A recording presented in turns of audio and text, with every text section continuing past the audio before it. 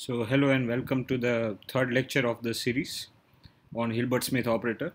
So in this lecture we are going to see that adjoint of a Hilbert Smith operator is Hilbert Smith.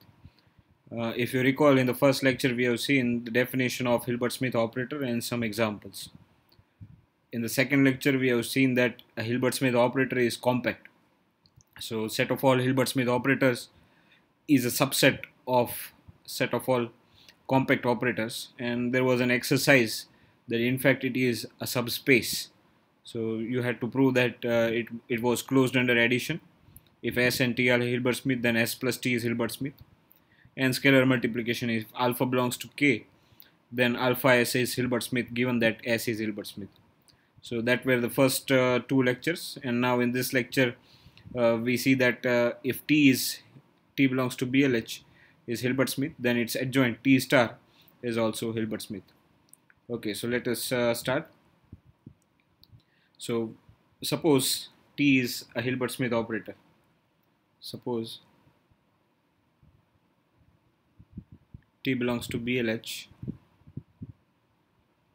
is Hilbert Smith. So if you recall the definition, this means that given any orthonormal basis, so suppose u1, u2 and so on, this is an orthonormal basis for H, and because T is Hilbert Smith, so this sum is finite. So summation n equals to 1 to infinity norm of TUN square. This series is convergent. That means the sum is finite. What we have to show? We have to show that T star, its adjoint is Hilbert Smith. So adjoint of T is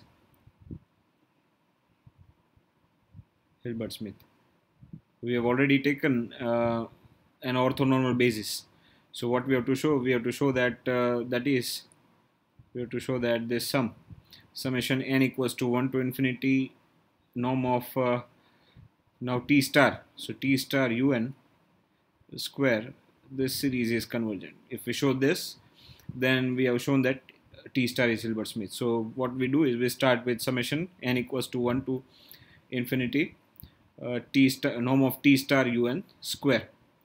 Now, so we write summation n equals to 1 to infinity, and now we use Parseval's identity. If you remember what is Parseval's identity, this is nothing but that is the equality part in the Basel's inequality. So Parseval's identity is x equals to summation, here already one n is there, so I am taking m equals to 1 to infinity mod of x um square for given this orthonormal basis. So here we have an orthonormal basis. So this is Parseval's identity. So we apply for here we take x equals to this. This is our x. So sorry, this is norm of x square, right? So norm of T star un square, that is nothing but norm of x square when we take x equals to T star un, and we apply. So what we get, summation n equals to 1 to infinity as it is, and norm of x square, we apply this. So we get summation m equals to 1 to infinity. Instead of x we have T star un, and then um, and then the mode of that inner product and square of that, right? So and then because the series is convergent, so we interchange the sum. So we write summation m equals to 1 to infinity first, and then we write summation n equals to 1 to infinity. This inner product T star un with um is nothing but it is just a property of adjoint. That is inner product un with TUM. So T star um equals to un TUM. So this is just by property of adjoint.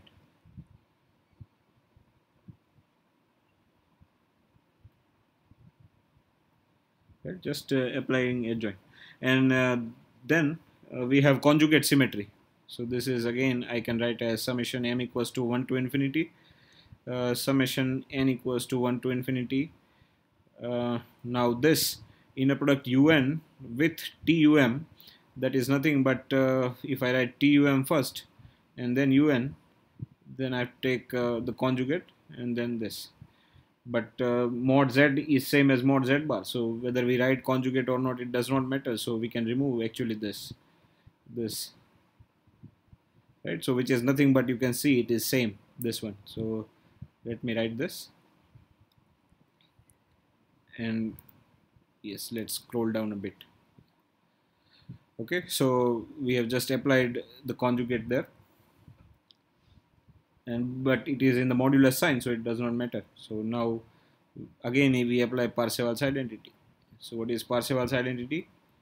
Norm of x square. This time we are writing summation n equals to 1 to infinity, summation n equals to 1 to infinity, mod of inner product x with un, where un is this orthonormal basis x un square. So instead of x we have tum. So this is nothing but summation m equals to 1 to n infinity as it is, and we have got tum square. So because t is Hilbert Schmidt, this is convergent, and because these two sum are same, so this is also convergent, and therefore t star is also Hilbert Schmidt, right? So I hope it is clear. Right, so what we have proved is t is Hilbert Schmidt, then t star is Hilbert Schmidt. The converse is also true. If t star is Hilbert Schmidt, then again it's adjoint. So if t star is Hilbert Schmidt, then again it's adjoint by applying the same. So given if t star is Hilbert Schmidt, so if this is Hilbert Schmidt, it's adjoint again, that is t is Hilbert Schmidt. So we can say that t is Hilbert Schmidt operator if and only if t star is Hilbert Schmidt, just like the set of compact operators. Okay, so let us go further. There is a remark that the set of all compact operators, we know that is closed in BLH. That means if we have a sequence of compact operators, Tn converges to T, then T is also compact. But this is not true for Hilbert Schmidt operator. So let us denote the set of all Hilbert Schmidt operator by C2H. It is also denoted by B2H. So either C2H or B2H, and it is subset of here we have denoted KH, denoted by KH, the set of all compact operators. Also it is denoted sometimes by B0H, right? So last time we have seen that Hilbert Schmidt operator is compact, so this is subset. So there are a couple of exercises here. One is, this is proper subset. That means there is an example of we have to give an example of compact operator which is not Hilbert Schmidt. So only one side is true. Hilbert Schmidt implies compact, but compact does not imply Hilbert Schmidt. Secondly, that it is not just a subset, it is subspace. That means it is closed under addition and scalar multiplication, which I said in the beginning of the video, that if I take two Hilbert Schmidt operators S and T, then S plus T is Hilbert Schmidt. If I take alpha a scalar in K, then alpha S is also Hilbert Schmidt. So that is so this makes it a subspace. And then in analogy of this result, Tn converges to T. If Tn is compact, then T is compact. This does not hold true in case of Hilbert Schmidt operators. So it is not closed, right? So we can get a sequence Tn of Hilbert Schmidt operator which converges to T, but T is not Hilbert Schmidt. And such an example you might get from here. First you have to find an example of a compact operator which is not Hilbert Schmidt, right? Okay. Because if we take a sequence of Hilbert Schmidt operator, they are going to be compact. So Tn are compact if I take Tn Hilbert Schmidt. So Tn converges to T, T is going to be compact. We want that T is not Hilbert Schmidt. So for this, we have to first find out an example of this. Okay, so let us proceed further. This is just a remark. If you can find the example, it is good. Now the question is, in the definition of Hilbert Schmidt operator, we use this kind of sum, that sum is finite. So that was the condition where u1, u2, and that is an orthonormal basis. But that depends on the person choosing, right? So we are showing what if someone takes another orthonormal basis and the sum might turn out different. So that is not the case.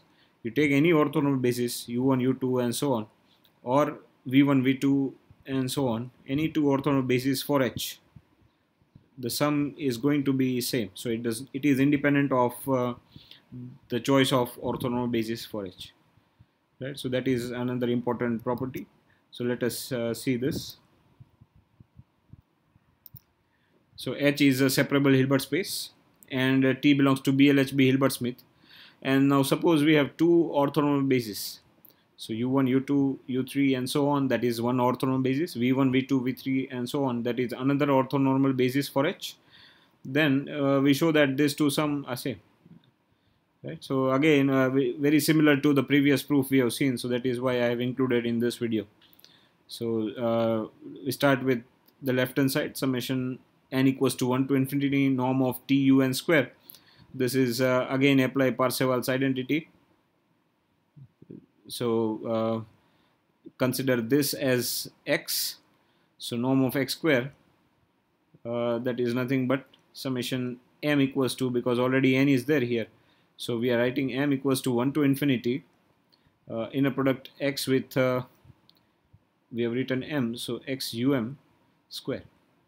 So instead of x we have t un. So this is summation m equals to 1 to infinity mod of inner product t un with vm square. So here we are using vm, this choice of orthonormal basis, the second one. We are moving from first un to vn. So we started with un, but in Parseval's identity we use vm. Right? Then again interchange summation. Again tun vm, that inner product is nothing but by property of adjoint, inner product of un with t star vm. Then again use conjugate symmetry. So if I write this first, then it is conjugate, but anyway it is inside modulus, mod z equals to mod z bar, so it does not matter, it is same, right? So and then we interchange summation. So we write like this, summation m equals to 1 to infinity, then summation n equals to 1 to infinity, and then this quantity. So now again we apply Parseval's identity. We call this x. So norm of x square equals to summation n equals to 1 to infinity mod of x with here un is there again, so un square. So call it this as x. So this whole term becomes by Parseval's identity t star norm of x square. So that is norm of t star vm square. But just by the previous result we have seen whether we take t or t star, the sum is same, right? So by the above result which we have just seen, so t star vm square, this is nothing but summation m equals to 1 to infinity norm of t vm square. So both these sum are equal. So that means it does not depend, it does not matter which orthonormal basis you are choosing. You choose any basis, this quantity is going to be same. So that will give us another exercise today. So what is the exercise is this.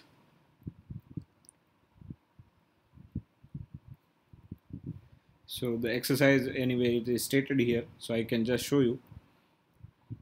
Sorry. Yeah, so set of all Hilbert Schmidt operators on H is a linear space. So it is a subspace of set of all compact operators. So that is we have to show. That was the last exercise, and now today this exercise. Because this quantity does not depend on orthonormal basis, whichever basis we take un. So it does not depend on un. So that means now we can define norm of t. A Hilbert Schmidt operator is given t, then we define norm of t, to norm of t, that is because this series is convergent if it is Hilbert Schmidt. So this is a finite number, and so norm of t is well defined, and it does not depend also on the choice of orthonormal basis. So define summation n equals to 1 to infinity norm t un square, and then the root of it. So this is we have to show that this is actually a norm on C2H, that is the set of all Hilbert Schmidt operators. Right? So we have to verify the properties of norm. Norm of t is always greater than equals to 0. Yes, norm of tun is greater than equals to 0. So these are all non-negative. The sum is non-negative. Its root is also non-negative. Then norm of t is 0. We have to show that t must be 0. So t is 0 on the whole orthonormal basis. So t is 0. and then the other two properties, triangular inequality and then that modulus scalar thing. So once we verify this, this becomes the norm linear space now with this norm, because vector space already, that was the last exercise, this becomes norm linear space. So I think I should stop here. In the next lecture we'll see the condition for matrix, infinite matrix to be Hilbert Schmidt. What is the condition, how can we say that T is Hilbert Schmidt, and then further results we'll see. Let me know if you have any doubt in this, and thank you.